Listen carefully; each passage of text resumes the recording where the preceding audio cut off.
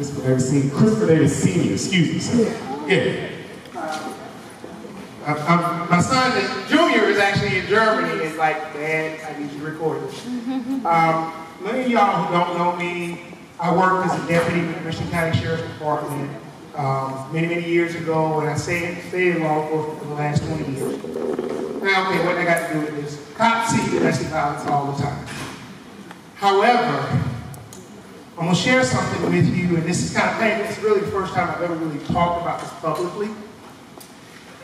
But I also was a person who was abused.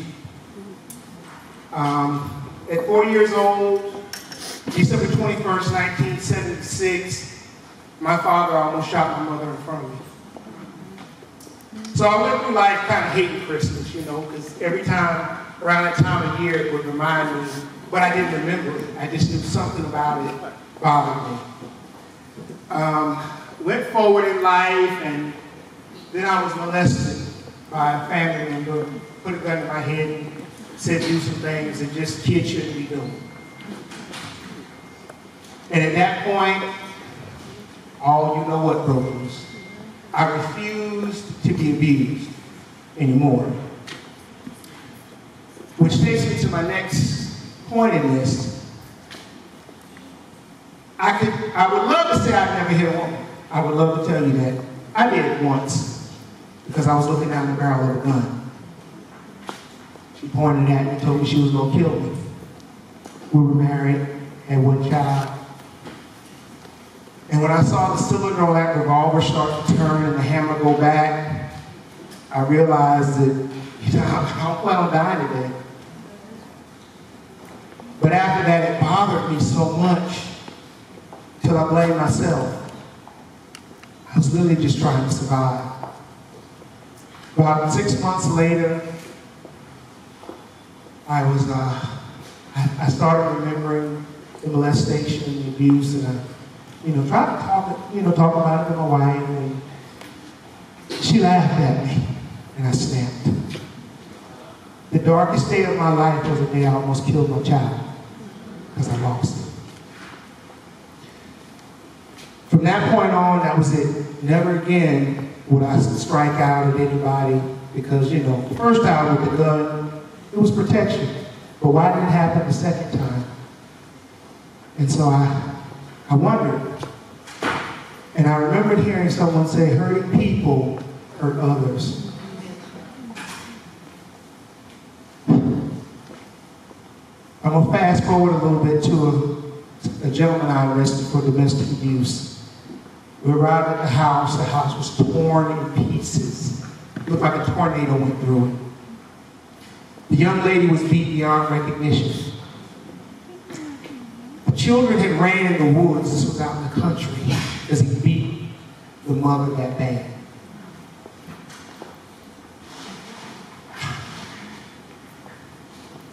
I told my partner, I will not get off of work if I have to work all night till I find this guy. He's going to go to jail. And as we took the young lady to a safe place on the way back, as we walked out of the woods, in front of the patrol car, it was him. And short story, took him to jail. No, I didn't beat him up. I know what y'all thinking. I wanted to, I ain't gonna lie, I think I did. But I didn't. But he did have a tongue lashing. And when we got to the Michigan County Detention Center, I will never forget what he said. He said, thank you. I said, what? I remember the wife telling me, thank you, at the house when I told us, you don't deserve to get beat like this. You don't deserve to be abused. So we got to court, and he thanked me again. He said, thank you for arresting me. I said, what? Look at the Twilight Zone? I never heard anybody act. Dude, thanks for putting me in jail. Nah, it was like, what? Are you serious? He told me after he pled guilty that he was raised in a house where his dad beat his mom. So he thought it was normal. The wife was raised in a house where her father beat her mom. So they thought it was normal. And the only reason they dialed 911, or she called 911, was because the children ran away. That was why she called. She didn't call because she got beat up. She called because she was concerned about a child. I realized something from that point. A lot of people who've been abused stay in abusive relationships because that's all they know. They don't know any better. When I went to domestic violence training, advanced CDD for anybody who's in law enforcement, and I remember 23 years old going, why do these people stay? That's the dumbest thing I ever heard. Why would you want to let somebody beat you up? 16 years later, I took the same class and broke down crying in front because I said, wow, that was me. Hit by a car, shot at in my own house, poisoned, almost died twice, 3 times, maybe more. I stopped counting. And never talked about it. Because I always blamed myself for that one day when the gun was pointed at me and I defended myself. And the thing I say to you, I know I kind of jumped all over the place because I'm trying to keep it down like under 5 minutes. But if you know someone who's being abused, it's not enough to tell them to get out. The mindset has to change. Help them. Because see, we see it, but you don't understand the mindset of the person who's being abused. Because, you know, when she shot at me and we went to court, you know, pled guilty, but to be honest, she got a mental problem. I made excuses. We had kids. I don't want to put the mother of my children in jail. There were times she would, you know, jump on me and I can't fight back, I'm too big. If I hit her, I'm going to jail. So that's not a good look for the police officer. You go in jail for hitting your wife, so I just got to take it. But the mindset was maybe, just maybe, because I saw this all my life, this won't. But I knew it wasn't. I was trained to know that it wasn't. And I didn't see myself in the situation. I didn't see that I was the very person who, when I went out on police calls, I was helping. Because it was personal to me. It's, you know, it's just me. This, you know, this is my life. I can't tell my police buddies that I'm getting my butt beat at the house.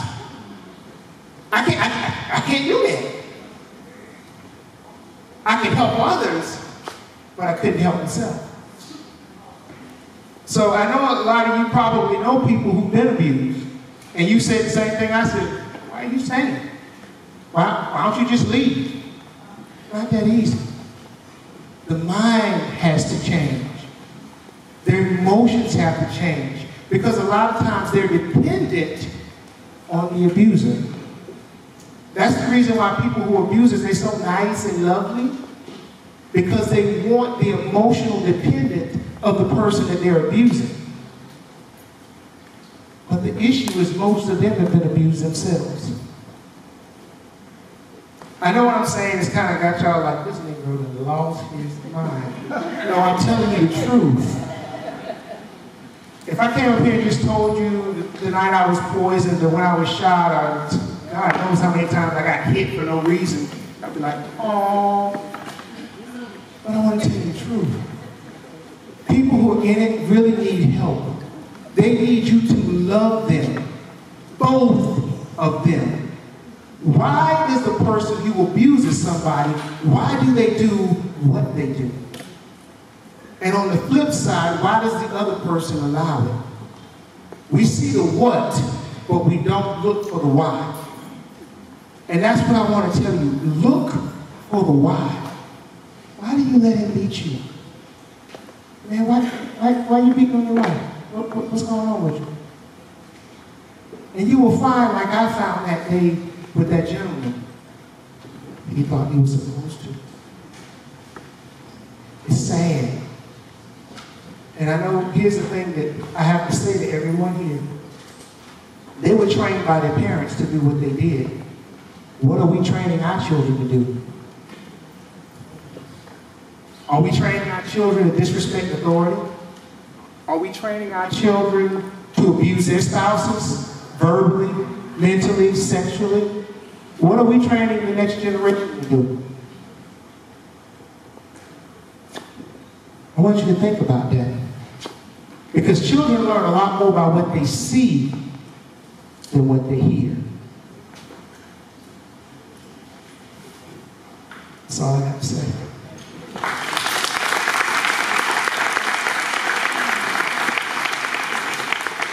Thank you so much for sharing that.